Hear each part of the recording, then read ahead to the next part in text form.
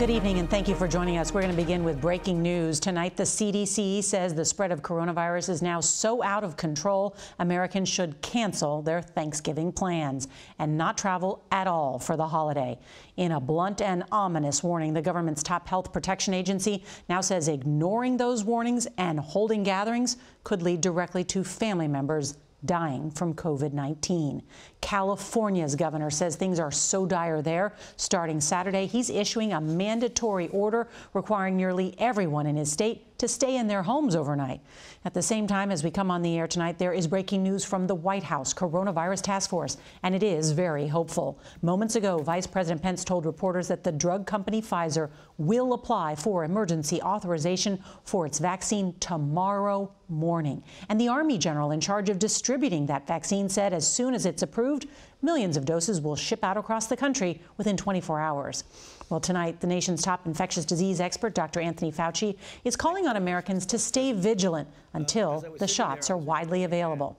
So there's a lot of dramatic new headlines you and your family will want to hear tonight, and our team of correspondents is standing by to cover them all. CBS's Kris Van Cleave is going to lead off our coverage tonight from Dulles International Airport in Virginia. Good evening, Kris.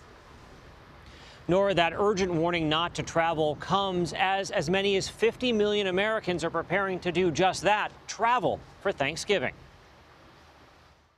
The CDC is urging anybody who hasn't been home for 14 days, including college students coming from campus, not to participate in Thanksgiving plans unless they have already quarantined. And this is really a call to action for every American to increase their vigilance. Late today, the White House Coronavirus Task Force held their first briefing since July, announcing vaccines are ready to ship.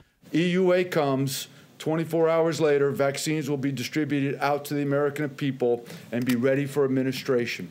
Pfizer could seek that emergency approval from the FDA for its coronavirus vaccine as soon as tomorrow.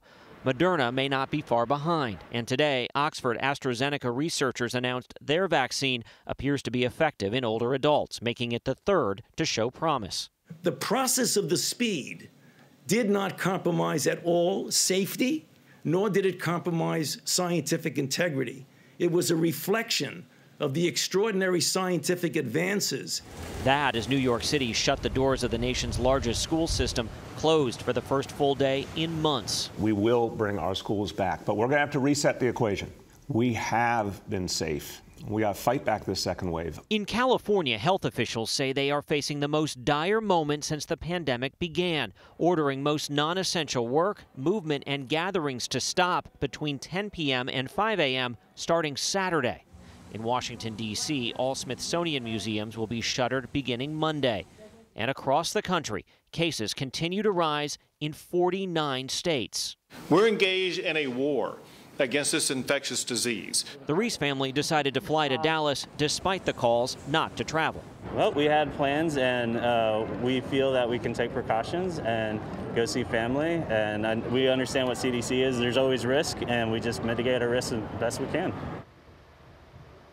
Just this morning, Southwest Airlines told us while they are seeing an increase in cancellations, so far that's been outpaced by the number of new bookings. That could be a sign that many Americans plan to go ahead and travel for Thanksgiving anyway.